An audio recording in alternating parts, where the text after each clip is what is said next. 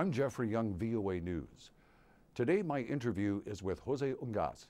He is the chairman of Transparency International based in Berlin. Mr. Ugaz, it's a pleasure to have you here and to have this discussion. Thank you very much. How are things in the ongoing fight against corruption? Where is the fight succeeding and where is it failing? In general, I would say that after 20 years of existence of Transparency International, the situation is not much better. And now I think we are confronting a new phenomenon that we call grand corruption, and we are trying to do an effort to define grand corruption because the encounter of corruption and organized crime has empowered these groups of people that are stealing money from the societies.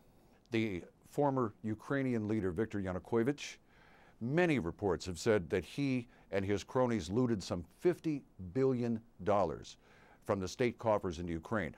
This is grand corruption, correct?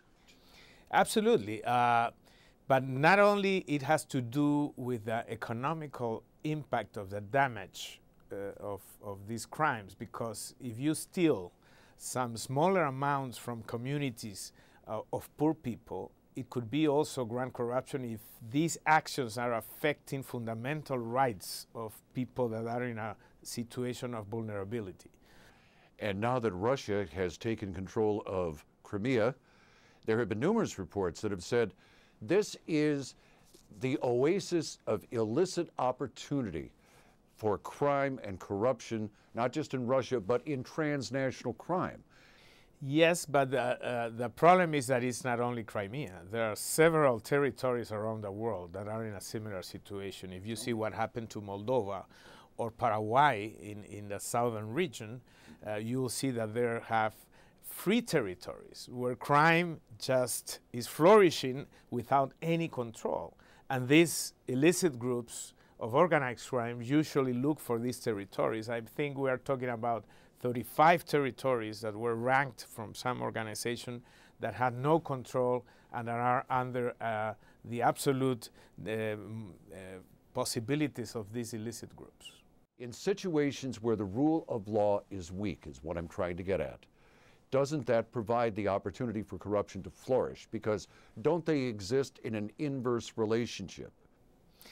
Corruption is a very complex phenomenon.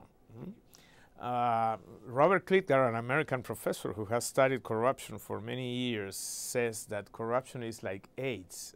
It affects everybody and doesn't discriminate gender, if you are poor or rich, if you are old or young. So we have corruption all around the world. Rule of law, of course, is a very important component in order to undermine corrupt practices, but it's not the only one. But when rule of law and civil society are strong, then the effort to fight corruption is greatly assisted. When those two institutions are weak, I understand that it's much easier for corruption to flourish. You have countries with very high levels of rule of law, like the UK or the United States, but then you can find also huge scandals of corruption. And Spain is also one of these countries. In Europe, in Western Europe, you'll find many countries with strong rule of law, Japan, in Asia, but then that doesn't necessarily determine that there's no corruption, nor grand corruption even in so many cases. For years, the developers in the United States have looked at Havana and Cuba, and they have had dreams of a solid wall of condominiums and luxury apartments.